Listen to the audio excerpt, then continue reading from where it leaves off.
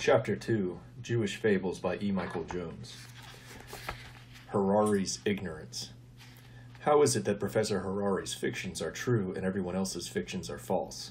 Once again, the only plausible explanation is Professor Harari's ignorance. Harari is unaware that his materialism is self-contradictory. This is something that Harari could have learned at Jesus College because the paradox of materialism was formulated by both J.V.S. Haldane, who studied at Oxford, and C.S. Lewis, who used to teach at Cambridge. As they put it, if my mental processes are determined wholly by the motions of atoms in my brain, I have no reason to suppose that my beliefs are true, and hence I have no reason for supposing my brain to be composed of atoms. If, as he seems to believe, history is nothing more than the description of the motion of atoms in the brain, Harari could have written a much shorter book and spared us the effort of slogging through his 400-page tome.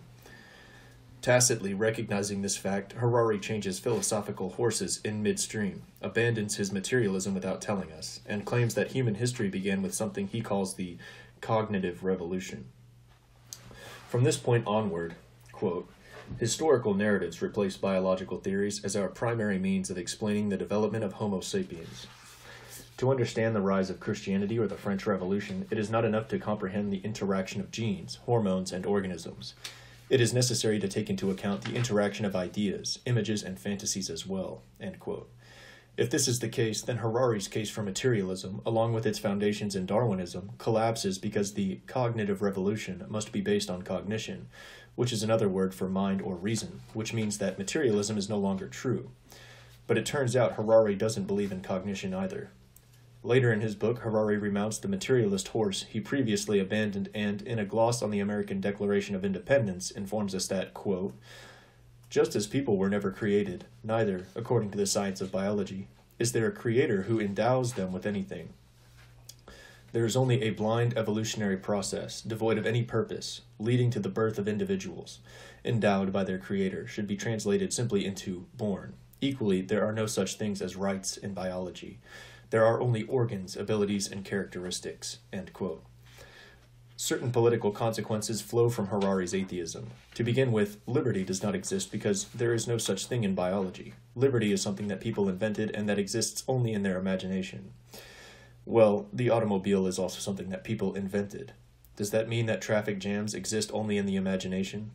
Is the social order like liberty? Or is it like the automobile? Or should I say, automobile? Harari tries to evade the contradictory conclusions his premises demand by claiming that we believe in a particular order not because it is objectively true, but because believing in it enables us to cooperate effectively and forge a better society. Turn page here. Harari's use of the word we reminds one of the joke about Tonto and the Lone Ranger, whose punchline is, "What you mean, we, paleface?" Who, in other words, gets to determine whether believing in a particular imagined order really enables us to cooperate effectively and forge a better society. If there is nothing objectively true about that order, it will get chosen because some people like it. If the people who like it have political power, they will impose this imagined order on the rest of us. If the social order has no basis in nature, its only other possible source is human will, but not just any human will. In the absence of a moral order based on the logical structure of the universe, the only possible alternative social order is the one in which the powerful get to impose their will on the weak, and this is precisely the order which Harari is proposing. And if the people who don't like it lack power, that order will get imposed on them whether they like it or not. So, in the final analysis, Harari's philosophy comes down to might makes right. If justice is just a fiction, then truth, or what is scientific or real, is the opinion of the powerful. As I said, certain political consequences flow from Harari's description of the universe. The first is that there is no such thing as a natural social order. The only things that qualify as natural are derived from physics or biology, as interpreted by intellectual commissars like Professor Harari. Anything else is a human construct or fiction which gets imposed on nature, which can refer to the physical order or, in this instance, other men. So the social order is an imagined order, which is to say, imagined by some people and then imposed on others. This order is always in danger of collapse because it depends upon myths, and myths vanish once people stop believing in them. In order to safeguard an imagined order, continuous and strenuous efforts are imperative. Some of these efforts take the shape of violence and coercion.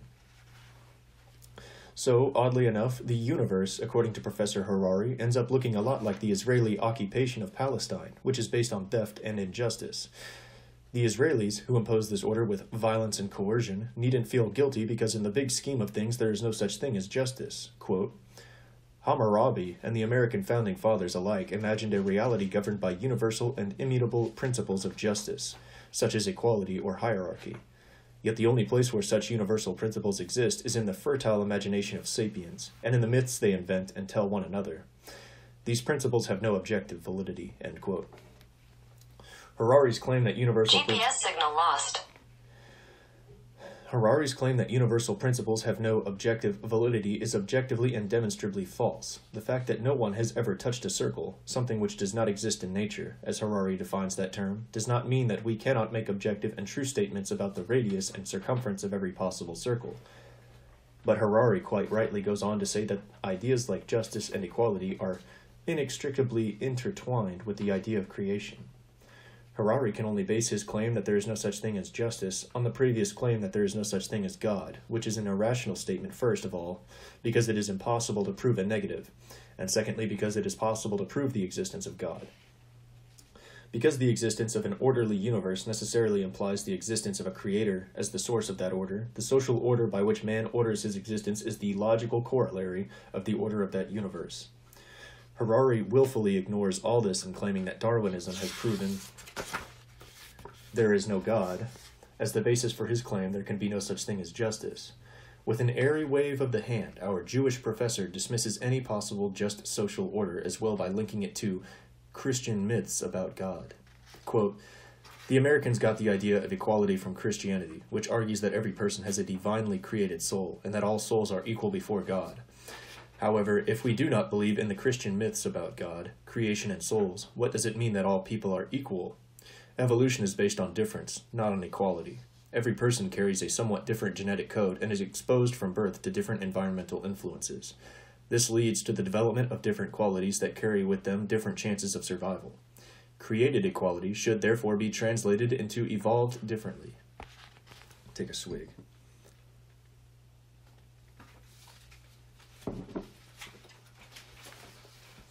Notice how Harari frames the issue in order to arrive at his justification for an unjust social order. Ignoring the fact that God's existence is a matter of reason, not of faith, Harari turns the tables on those who are rational by claiming that creation is based on Christian myths about God. The existence of God is, thereby, removed from the realm of reason and placed within the realm of faith, which is ipso facto the realm of the irrational. How could anyone expect a Jew to believe in Christian myths? How can anyone expect a Christian to believe in them if they are myths? Harari then proposes something fundamentally irrational, namely atheism as the essence of rationality.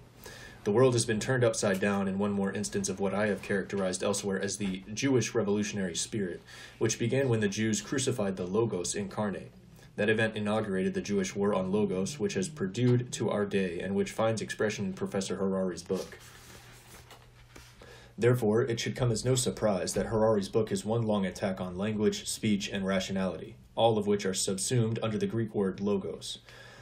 Speech, it turns out, is the main characteristic that distinguishes man from animals. The ancient Greeks understood that man was different from all other animals because he could speak. The word they used for rationality was logos, which is also the word for speech, discourse, language, and other related concepts. Logos is the word or that by which the inward thought is expressed. It is equivalent to the Latin words ratio, vox, and oratio, or that which is said or spoken. It is frequently translated as word, language, or talk, as in a saying, or statement, or maxim, or resolution. It can also be translated as speech, discourse, or conversation, as well as the power to speak. From these more basic ideas flows the idea of rationality itself. Logos means both thought and reason. When Democritus says that something is katalogon, he means that it is agreeable to reason. Logos becomes, therefore, the distinguishing feature of a human being. En andros logo enai means to be reckoned as a man. Ho logos compromises both the sense of thought and word when it is used in the New Testament. After meditating on the by then 1,000-year-old concept of logos, the medieval scholastic successors to the Greek philosophers coined the term rational animal, animale rationale, rationale, is the essential definition of man. Unlike angels, man had a body similar to the bodies of other animals. His distinguishing characteristic, however, was the fact that he could speak and reason, terms subsumed under the Greek term logos. Given the Jewish revolutionaries' relationship to logos, it comes as no surprise that Harari's book is a protracted attack on all of the concepts the Greeks associated with that word.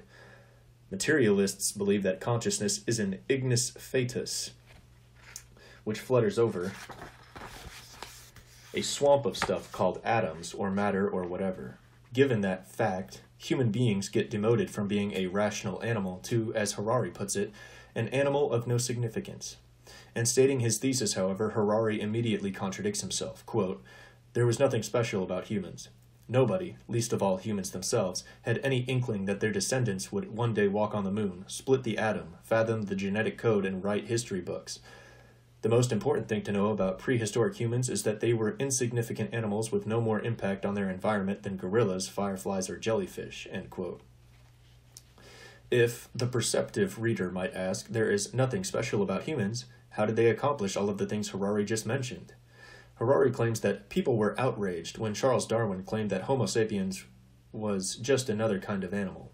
He then proceeds to give the Jewish reductio ad absurdum of Darwin's already absurd idea by claiming that, like it or not, we are members of a noisy family called the Great Apes, whose nearest relatives are chimpanzees.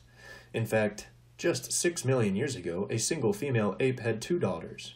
One became the ancestor of all chimpanzees, the other is our own grandmother.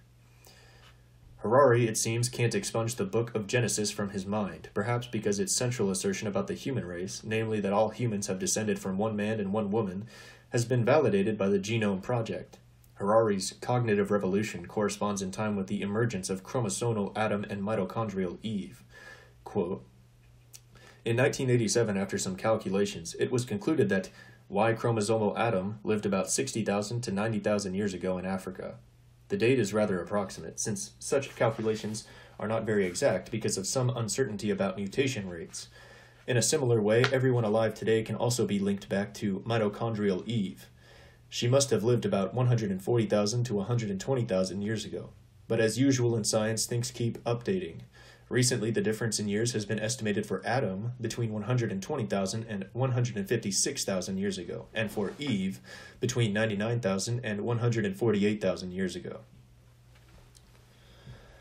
End quote. It turns out that human language, what Harari calls the cognitive revolution, and the two humans from whom all other humans descended apparently emerged at around the same time. The coincidence puts Professor Harari in a bind. If there is no real difference between humans and chimpanzees, how can Harari say that Homo sapiens conquered the world thanks above all to its unique language? If Homo sapiens has a unique language, how can Harari claim that he is just another kind of animal? Harari never resolves this contradiction. He makes both contradictory claims throughout his book. If Homo sapiens has a unique language, then he is not just another kind of animal. He is completely unique. The same is true of his uniqueness, vis-a-vis any other hominid, like Neanderthal man, which Harari proposes as the intermediary step between apes and man. Abandoning his materialism in the light of irrefutable evidence surrounding man's ability to speak, Harari identifies this turning point in history as the cognitive revolution. Quote, "The appearance of new ways of thinking and communicating between 70,000 and 30,000 years ago constitutes the cognitive revolution. What caused it? We're not sure. The most commonly believed theory argues that accidental genetic mutations changed the inner wiring of the brains of sapiens, enabling them to think in unprecedented ways and to communicate using an altogether new type of language. We might call it the tree of knowledge mutation. Why did it occur in sapiens' DNA rather than in that of the Neanderthals? It was a matter of pure chance, as far as we can tell." End quote. Harari attempts to have his cake and eat it too when he claims that language makes man unique among all of the other animals on Earth because genetic mutations changed the inner wiring of the brains of sapiens. First of all, how does he know this is true? He is stating as true something for which there is no evidence. He has simply extrapolated the claim from the premises of Darwinism. Leaving aside the cause for a moment, we are still confronted with a problem. If, as Harari claims, all humans had a common ancestor, one which he identifies as a chimpanzee, how did the cognitive revolution take place? Did a monkey suddenly start talking? If so, to whom? To another monkey? If what he calls the tree of knowledge mutation took place in just one monkey, that monkey would have no one else to talk to. No communication would be possible because humans can talk but monkeys can't. The linguist Noam Chomsky, who does not believe that animals are capable of human speech, agrees that the transition to human language was sudden. It looks as if, given the time involved, there was a sudden great leap forward. Like Harari, however, Chomsky feels that the cause was some small genetic modification, which somehow rewired the brain slightly and made this human capacity for language available. Like Harari, Chomsky is intellectually crippled by his adherence to the claims of defunct biologists. Because he limits the cause to genetic mutation, Chomsky is forced to conclude that the advent of human language had to have happened in a single person, without evidently thinking through the consequences of that claim. If human language came about through genetic modification, the same fully formed language would have to appear simultaneously and by chance in the minds of two human beings living in close enough proximity that these two humans could speak to each other. Something which is so improbable that it is virtually impossible. If the cognitive revolution is another term for the emergence of speech, and if the defining characteristic of man, even according to Harari, is his ability to speak, then man had to emerge full-blown as Homo sapiens from the moment he began to speak, at the time of what Harari calls the cognitive revolution. Beyond that, Homo sapiens had to emerge as a pair of human beings who could speak to each other simply because of the exigencies of language. Exigencies. If there is only one man, communication is not only unnecessary, it is impossible because it is not communication. Communication requires two human beings and a language that allows them to communicate effectively immediately. Language can grow in vocabulary and sophistication once it exists, but it cannot evolve from something that it is not. Evolution, in other words, can play no role in the cognitive revolution. It's an all-or-nothing proposition which necessitates creation as its cause because all of the parts, man, rationality, and speech, had to come into existence out of nothing simultaneously in order to function. One term is a function of the other. An ape which can speak is by definition a man. A man can either speak or he cannot speak. He cannot speak by himself. Language involves not only speaking but understanding as well. It involves, of necessity, a speaker and a listener. Because of that, man's language had to come into existence full-blown in two humans at the same moment in time. The moment one man spoke to another man in a human language, he ceased to be anything other than a man.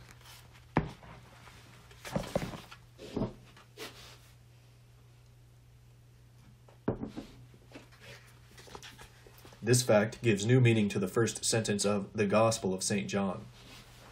In the beginning was the world, en arche in ho logos. The human race began, in other words, when one man spoke the first word to another man, or as the author of Genesis would say, to another man who happened to be a woman. The fact that we have all grown accustomed to caveman stories, Mickey Mouse cartoons, and the opening scenes of 2001: A Space Odyssey does not change the fact that only humans can speak and that they can only speak to each other, and that in order to do that, they must share a common language from the moment they begin to communicate. A moment which is coterminous with their existence as human beings. After finally making some progress in explaining why human beings are unique, Harari returns like a dog to the vomit of materialism and takes it all back by claiming that there is nothing special about language because every animal has some kind of language. Even insects, we are told, know how to communicate in sophisticated ways. It's difficult to infer what Harari means by sophisticated, especially since he immediately contradicts himself when he describes our language as something that can produce an infinite number of sentences, each with a distinct meaning, something which distinguishes it from the language of insects who know how to inform one another of the whereabouts of food, and the language of a green monkey which can yell to its comrades, "Careful, a lion." Unlike both of these animals, a modern human can tell her friends that this morning near the bend in the river she saw a lion tracking a herd of bison. Harari gets away with contradictions like this by using verbal sleights of hand based on the equivocation of crucial terms. His use of the term language, for example, is completely equivocal. In fact, his entire argument is reducible to the equivocal use of one term, namely language, to describe two completely different forms of communication. Animals can communicate by barking, chirping, growling, hissing, etc., but only man can connect a limited number of sounds and signs to produce an infinite number of sentences, each with a distinct meaning. Language is, therefore, proof that man is unique, which is precisely what Harari denies when he describes him as an ape. Apes, we know from experience, can communicate, but they do not talk. Anyone who has children and a dog as a pet understands this. Dogs bark and wag their tails from almost the moment they are born, but never progress beyond this form of communication, either with their masters or each other. Children begin their lives as communicators on roughly the same level as the family dog by smiling or crying. But by the time they are around a year old, they begin speaking words, and within the next year of their lives begin speaking in sentences. Children pick up their native language effortlessly from their mothers, which is why the Germans refer to it as their Muttersprach. Children, in other words, have a natural aptitude for something that non-rational animals can't learn at all, in spite of some species' ability to mimic sounds. Everyone knows this, but the Darwinian insistence that humans were only different from animals in degree, rather than kind of led to various campaigns to teach animals to talk.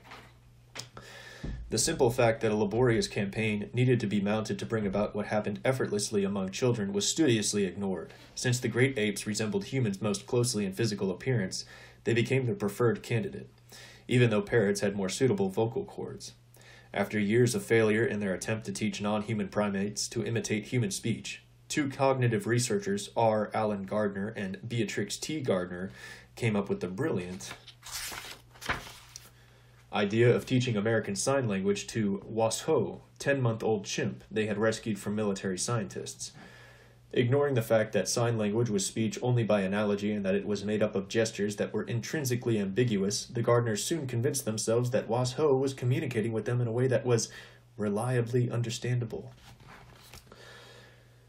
3 years later, the Gardners issued a report on Washoe's progress, which indicated that the speech barrier separating humans and animals had finally been broken.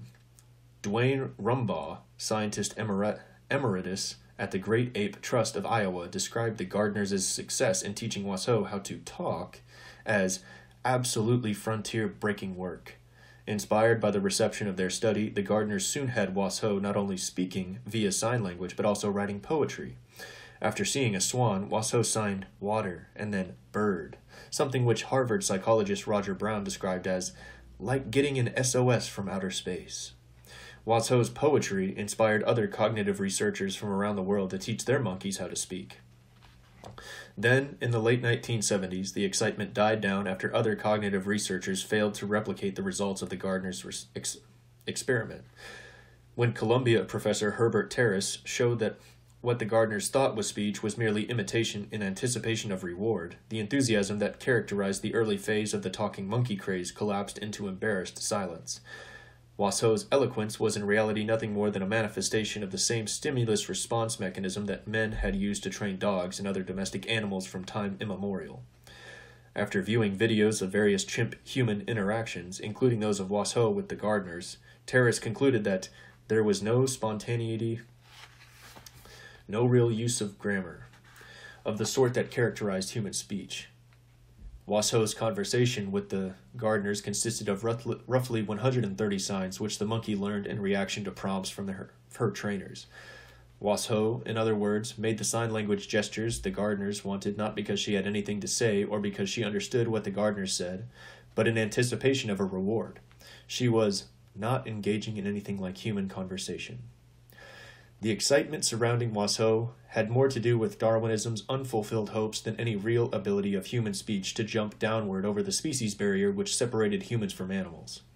Cognitive research was committed to materialism, atheism, and Darwinism. Getting a monkey to talk was important to maintaining that worldview because Darwinism assumed that there are no discontinuities but just ongoing and gradual continuity, with small incremental steps between apes and humans. The Gardners and other cognitive researchers wanted Washoe to talk because they, like Harari, were deeply committed to Darwin's proposition that the difference in mind between man and higher animals, great as it is, certainly is one of degree and not of kind. That concludes Chapter 2 of E. Michael Jones's Jewish Fables.